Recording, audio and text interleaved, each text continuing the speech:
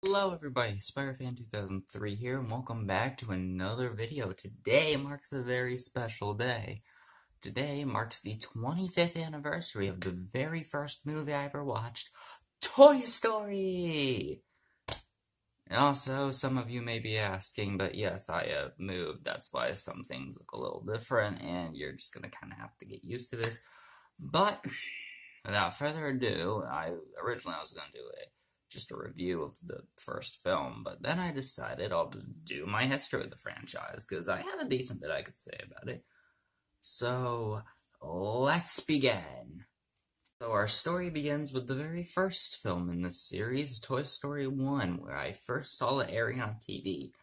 What station, I don't remember, but it was probably either ABC Family, which is now Freeform, or Disney Channel. It was one of those two. I mean, to be fair, I don't really think it would have been any of the other ones. But still, I remember seeing this TV airing back when I was like 4, and I'd never really seen a movie up to that point. And when I saw it, I was like, oh my god, this is awesome. It was the first time I saw anything related to Disney, Pixar, anything, and I just loved it. And I wanted to see it multiple times after. So when I saw the DVD at a Walmart that my parents brought me to, I begged for that DVD. But when I saw that Toy Story 1 DVD, right next to it was a DVD called Toy Story 2. I didn't know what a sequel was at the time. I was like, wait, there's a second one of these? I gotta get it. So we ended up with both DVDs, which I can't pull out right now because not everything's out of storage by the point this is coming out. But yeah, I watched the second movie, also loved it. In fact, I loved it even more than the first movie, even though I'm way more nostalgic for the first film, but that's a different topic. But yeah, I loved both films, I really liked it. Though, even though I loved both films, I didn't really have much merchandise at the time because this was like 2008, 2009. There wasn't really too much Toy Story merchandise as there hadn't been a film in over 10 years at that point. But things will change when the next film in the franchise, Toy Story 3. Oh my goodness, Toy Story 3. What didn't I have that was Toy Story 3? I had Toy Story 3 t-shirts, Toy Story 3 coloring books, Toy Story 3 Legos, Toy Story 3 DVD, had the Toy Story 3 video game on DS. Should probably play the console version because it probably is way cooler, but I have only ever owned the DS version. Oh, and yeah, Toy Story 3 toys. Yeah, this would be the first time I actually collected toys, even though I mentioned Legos earlier, which is also toys. But still, having real toys of the characters. Sadly, I never got any of the Thinkway ones that they promoted, even though I really wanted them. But, money kind of got in the way of that, and also I almost never found them in stores anyway. But yeah, I got, like, the action figures of the characters, and they were pretty cool, and I also got some really weird small ones, which I don't remember what they're called. And I think I had a Toy Story 3 poster, too. I don't remember, but I have a memory of having one.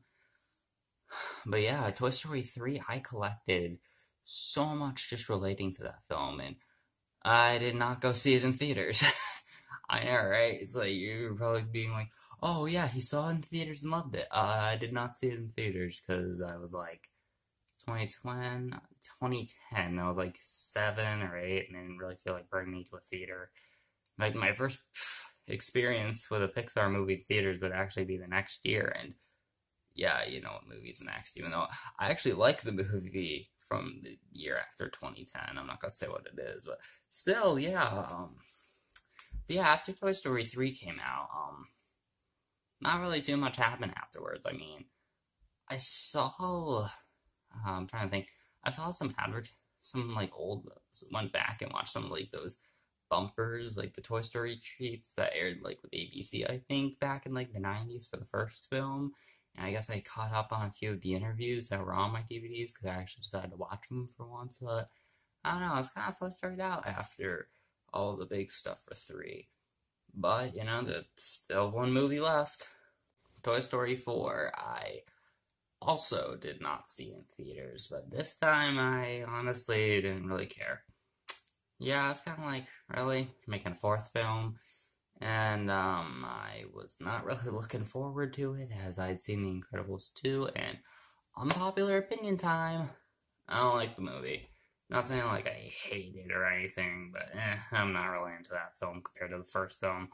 Especially because the first film is like one of my favorite movies of all time. But anyway, yeah, Toy Story 4, I was not looking forward to. I didn't collect anything related to it.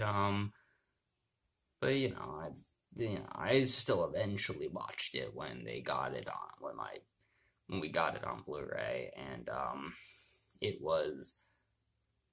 I guess I don't like hate the film, but I don't really give a crap about it.